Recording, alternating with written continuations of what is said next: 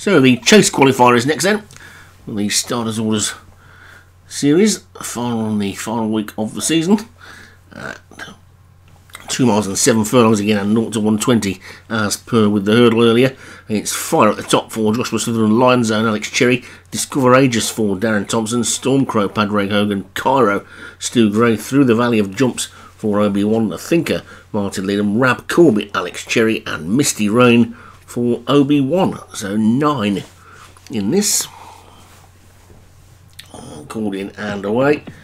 And if I remember right, there's a very long run in after the final fence in this. The short run to the first, and there's a faller already. It's into the Valley of the Jumps for Obi-Wan has gone. So a faller at the very first. Luckily, he's still got another one going, but it's going to be disappointing when your horse falls at the first. So Through the Valley of the Jumps gone at the first, and at the third then now, and Discover Aegis. And another one's down, it's fire. So you don't get that many Joshua Sutherland horses in these low grade 0 to 120s, but he's got one in it today, and he's now not got one in it. So it's Discover Aegis who's in the lead, from Rab Corbett in second, Lion Zone is third, Misty Rain fourth, and The Thinker, Stormcrow and Cairo. So 2 out already then, and just lose them in the trees for a second or two, and Discover Aegis is in the lead, coming down towards the 4th of 15 with a clear lead. Darren Thompson, the Alex Cherry pair second and third, Rab Corbett and Lion Zone just between those two, Misty Rain for Obi-Wan as they get over the 4th. Then comes The Thinker, Stormcrow for Padraig Hogan, and finally Cairo or Stu Gray at the back. And if it's got anything but turn of foot like its stablemate had in the last race, it'll be in the lead in a minute. But they're getting quite well strung out. Discover Aegis, probably the class act in the race, certainly from the most successful stable represented at the moment, especially now Joshua Sutherland is out. Darren Thompson's probably the top trainer in the race. Rab Corbett is in second, Misty Rain is third, and there's a gap to The Thinker who's just shown fourth as they get over the water. And past the chute again,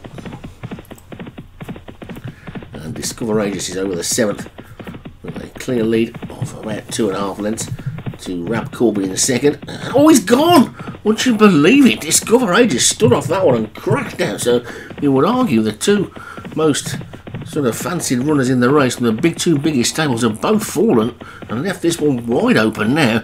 And it's Rab Corbett who's in the lead, from Misty Rain in second, and then Lion Zone is third, The Thinker is fourth, and then Stormcrow is fifth, and then Cairo is at the back. But although they're in Indian file, they're pretty closely grouped, and they've only got about, I would say, 8 to 10 lengths between first and last, and an action-packed race already. And Rab Corbett is in the lead by about 2 lengths to Misty Rain in second, Lion Zone is third, The Thinker is fourth, Stormcrow is fifth, and Cairo sitting at the back with all the others in his sights ready to pounce and make his move. But it's Rab Corbett who's got the lead now that Discover Aegis has departed the race.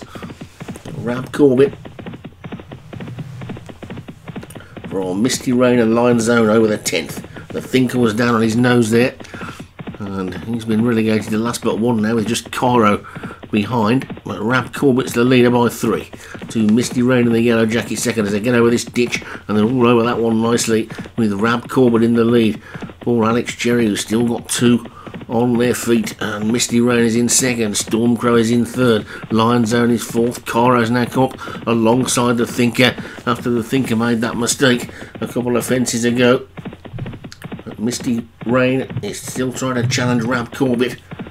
They come round this turn, they race down towards the next, and it's Rab Corbett on Misty Rain at the 4th last. They land together. The 4th last was the water. They've got 3 more fences to take, and it's Rab Corbett Oh, Misty Rain in second. The Thinkers moved through into third, but was out jumped there by Lion Zone. Also trying to run again there, Stormcrow and Cairo over the second last they go. And suddenly the field now really does begin to bunch, and it's the Alex Cherry pair 1 and 2, where a Thinker is being driven up the inside as they race towards the final fence. They're over the final fence, and Rab Corbett still in the lead. The Thinkers in second. Lion Zone is in third, then Stormcrow, Misty Rain, and finally Cairo. Now the longest running in jumps racing, 4 furlong running, and it's Rab Corbett in the lead from the Thinker in second. Then comes Stormcrow running on in the third. Lion Zone is back in fourth. Misty Rain is beaten. Cairo's gone past that one, but it's Rab Corbett from the Thinker.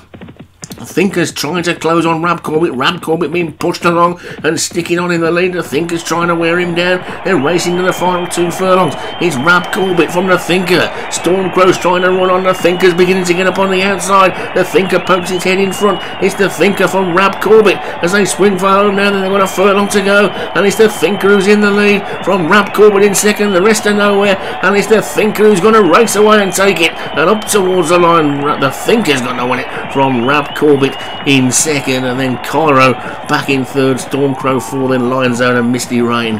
And a race that almost turns into a flat race, doesn't it, at the end there? 4 furlong running is a little bit strange, but it's a win for the Thinker, who made one really bad mistake around the back.